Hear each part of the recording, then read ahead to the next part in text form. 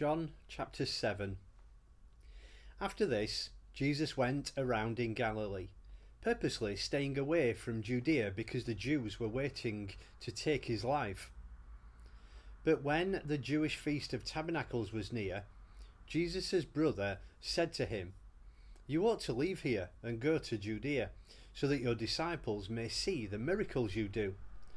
No one who wants to become a public figure acts in secret. Since you are doing these things, show yourself off to the world." For even his brother did not believe in him. Therefore, Jesus told them, "The right time for me has not yet come. For you, any time is right.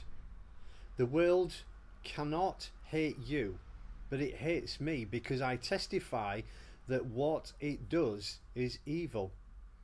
You go to the feast. I am not yet going up to this feast, because for me the right time has not yet come." Having said this, he stayed in Galilee. However, after his brother had left for the feast, he went also, not publicly, but in secret. Now at the feast, the Jews were watching for him and asking, "Where is that man?" Among the crowds, there was widespread whispering about him. Some said, "He's a good man." Others replied, "No, he deceives the people." But no one would say anything publicly about him for fear of the Jews. Not until halfway through the feast did Jesus go up to the temple courts and begin to teach. The Jews were amazed and asked, "How did this man get such learning without having studied?" Jesus answered, "My teaching is not my own. It comes from him who sent me. If anyone chooses to do God's will, he will find out whether my teaching comes from God or whether I speak on my own.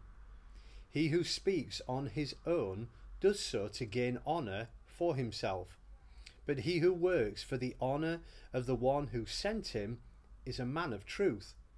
There is nothing false about him. Has not Moses given you the law? Yet not one of you keeps the law. Why are you trying to kill me?" "You are demon possessed," the crowd answered. "Who is trying to kill you?"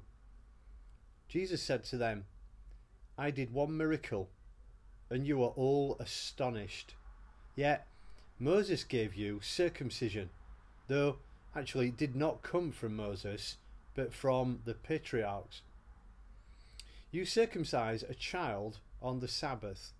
Now if a child can be circumcised on the Sabbath so that the law of Moses may not be broken, why are you angry with me for healing the whole man on the Sabbath? Stop judging by mere appearances and make a right judgment." At that point, some of the people of Jerusalem began to ask, "Isn't this the man they're trying to kill? Here he is, speaking publicly, and they are not saying a word to him. Have the authorities really concluded that he is the Christ? But we know where this man is from. When the Christ comes, no one will know where he is from." Then Jesus, still teaching in the temple courts, cried out, "Yes, you know me, and you know where I am from. I am not here on my own, but he who sent me is true. You do not know him, but I know him, because I am from him, and he sent me." At this, they tried to seize him, but no one laid a hand on him, because his time had not yet come. Still many in the crowd put their faith in him. They said, "When the Christ comes, will he do more miraculous signs than this man?" The Pharisees heard the crowd whispering such things about him. Then the chief priests and the Pharisees sent temple guards to arrest him. Jesus said, "I am with you for only a short time, and then I go to the one who sent me. You will look for me, but you will not find me, and where I am, you cannot come." The Jews said to one another, "Where does this man intend to go that we cannot find him? Will he go where all people live, scattered among the Greeks, and teach the Greeks? What did he mean when he said, 'You will look for me, but you will not find me,' and 'Where I am, you cannot come'?" On the last and the greatest day of the feast, Jesus stood and said in a loud voice, "If anyone is thirsty, let him come to me and drink. Whoever believes in me, as the scripture has said, streams of living water will flow from within him." By this he meant the Spirit, whom those who believed in him were later to receive. Up to that time the Spirit had not been given, since Jesus had not yet been glorified. On hearing his words, some of the people said, "Surely this man is the prophet." Others said, "He is the Christ." Still others asked, "How can the Christ come from Galilee?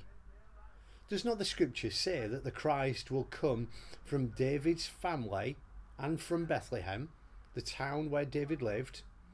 Thus the people were divided because of Jesus. Some wanted to seize him, but no one laid a hand on him.